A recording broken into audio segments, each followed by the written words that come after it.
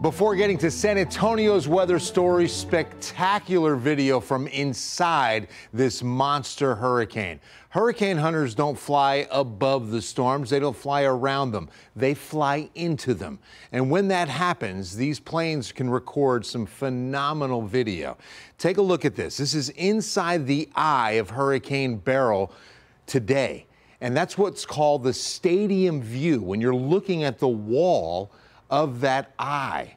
That is incredible. And it's inside that wall, that eye, that wind speeds just less than 2 hours ago were recorded at 182 miles per hour. Unbelievable.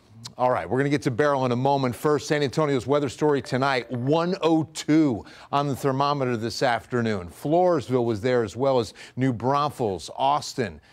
In fact, 105 at Del Rio today, 105. It was a little drier out there. A little breezy tonight. It would have been nice to have this breeze when we were hitting 102 this afternoon, but unfortunately the winds were under 10 miles an hour in the heat of the day.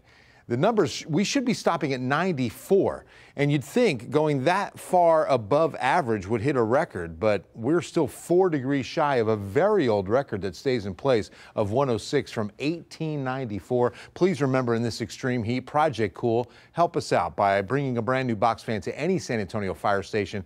If you need a fan or have any questions, call the United Way helpline at 211. To the tropics. This time last night, Hurricane Beryl, a Category 5.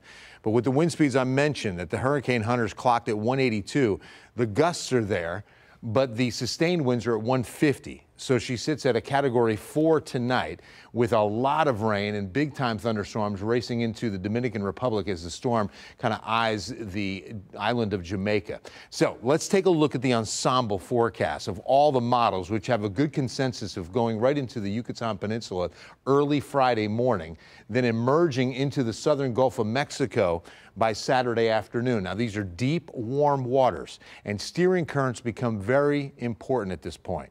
Now, some of those currents are taking this storm farther up the Texas coast to impact Corpus Christi, Port Aransas, Rockport. This is a handful of models, while there's still several that send it into almost central Mexico, well south of even South Padre Island. So the official forecast from the National Hurricane Center says Category 4 for Jamaica, down to a Category 2 over the Cayman Islands, and then a strong to maybe minimal 2 as we get into Thursday evening south of Cancun.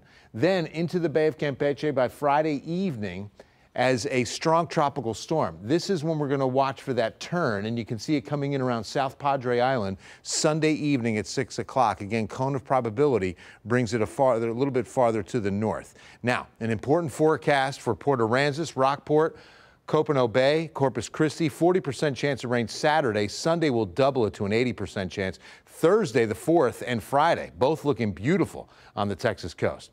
All right, the first 7 of our 14-day forecast will show you a minimal chance of rain by Saturday, Sunday. It really picks up Monday, Tuesday. So for the 4th and the Friday following, no big changes. In fact, highs right around 100. Please make sure you're hydrating for the 4th.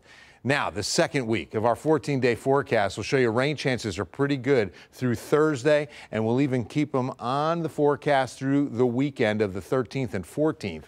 Notice that highs will start cooling a little bit too. Once we start getting this tropical moisture in place, it means a lot more humidity to go with it. But so far, the 4th is looking pretty good, Nate.